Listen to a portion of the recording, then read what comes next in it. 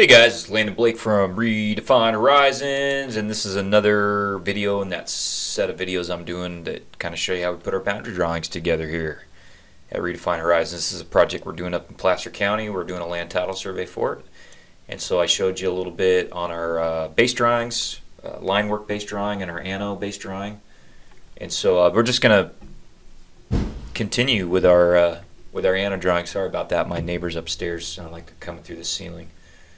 So let's go over and just catch you guys up on the boundary Anno drawing. So I did some work while you guys were goofing off, and so you can see now I've got all the found monuments inserted. I've got the monument labels with the correct monument numbers and descriptions, record references, and I went ahead and added a couple labels for some of the survey maps that we've got. I labeled our search found nothing areas with their property corner numbers. Added a road label here. There were several monuments along this line that got blown out in the road. Cities and counties like to blow out survey monuments in the roads, and so I just, instead of doing an SFN on each of those, I went ahead and put in a label that said we didn't find any of the monuments in the road. So also added the subject parcel label here with the owner name, the instrument number, states that it's a parcel on this parcel map, and then the area. It's actually parcel 1, not parcel 2.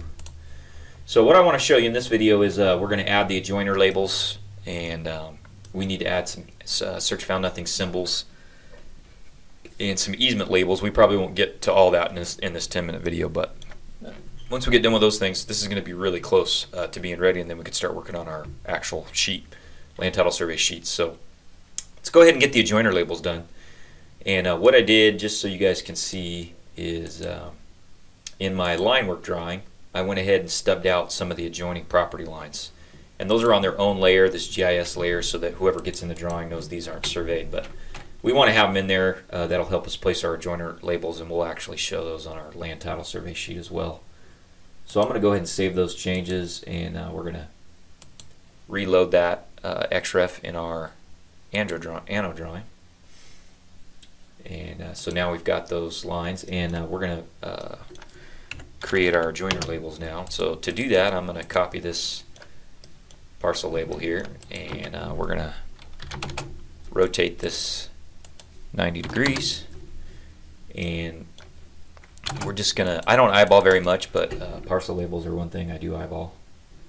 So I'm gonna put that about right there, and we're gonna drop this one in down here.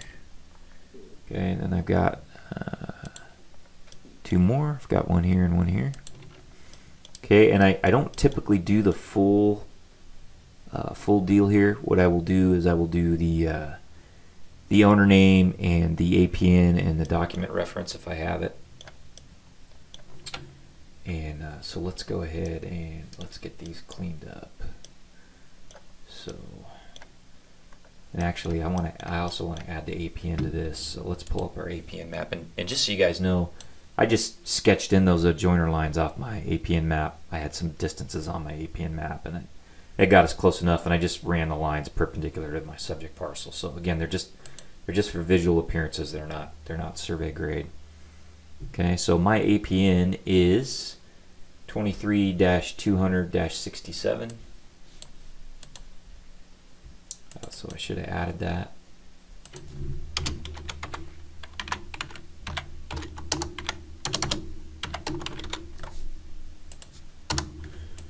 Okay, so let's go ahead and we'll add our adjoiners here. Okay, so for now I'm just going to say DN XXX, and I'm going to put in my APNs I know.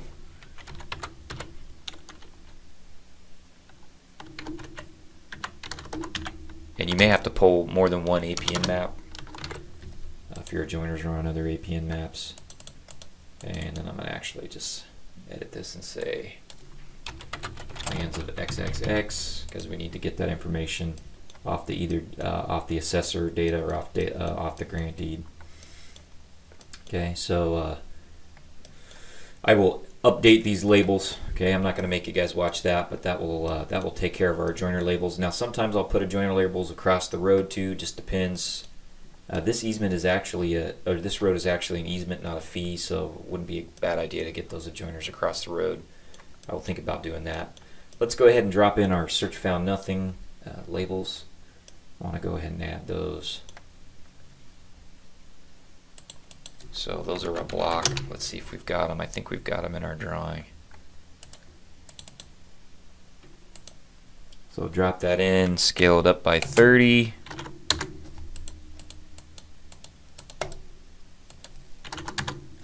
And there's our search found nothing symbol. And I've only got a couple spots where we didn't find monuments. So we didn't find one at these two bottom corners. And you'll notice I've got mass or wipeouts on those blocks, which looks really good. The only problem is when you do that, sometimes you got to adjust your leaders. So we'll do that. Okay. So those are the only two spots we need SFN symbols. We got our joiner labels in. We just need to update them. Then I also need some easement labels. So I got a few minutes left in this video, so I'm going to do that. So the first thing I want to do is I just want to add some dimensions. So we're going to come over here and put some widths on here. And because I have easements stacked here, I'm just going to do the overall. So I'm going to run nearest to perpendicular there. Okay, so there's one. And then I've got this, so I got a 250, and then I got a, I think it's 120 foot easement, yeah, 125. I'm going to just pull these out. Okay, I'm going to also show them to the nearest foot. I don't need to go crazy. So we'll fix that here in the precision.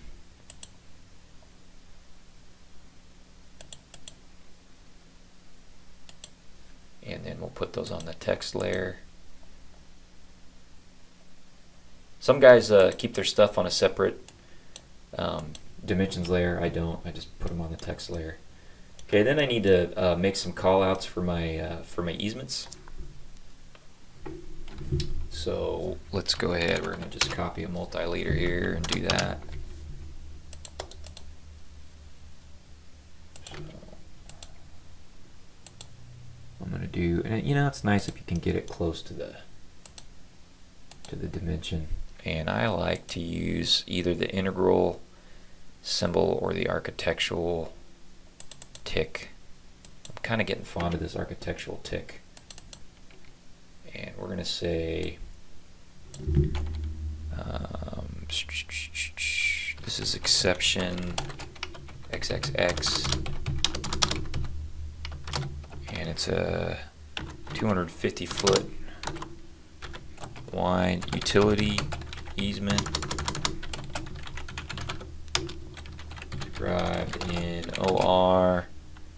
I think it was 0055-0468 or something like that. I'll check that. So let's go ahead and I'll show you guys what our land title analysis, land title report analysis sheet looks like. So here's our land title report analysis sheet, and here's that easement. Okay, and it's parcel 24 of this 612-0534. Boy, I really messed that one up, didn't I? I was thinking of the road deed. So this is 612, which is why it's nice to have those title report analysis sheets done when you get to this 0534. Okay, and the exception in the title report is number 4. And when I have a big dock with lots of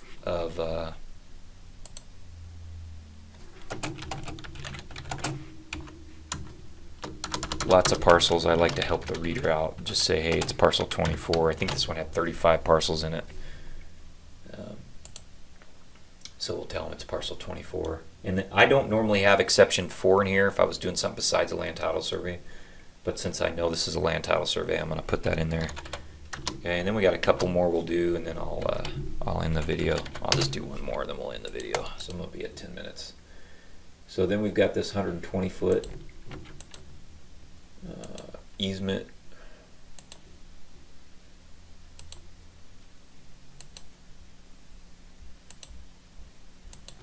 Again, I'm trying to get this close to the dimension, not right on top of it. And this is exception number 5. So it's a 125 foot utility easement. And this is in its own parcel, so described in OR 0911-0231. Okay, so the only other easement I have to label at this point is the easement for Baseline Road, which I'll need to show now.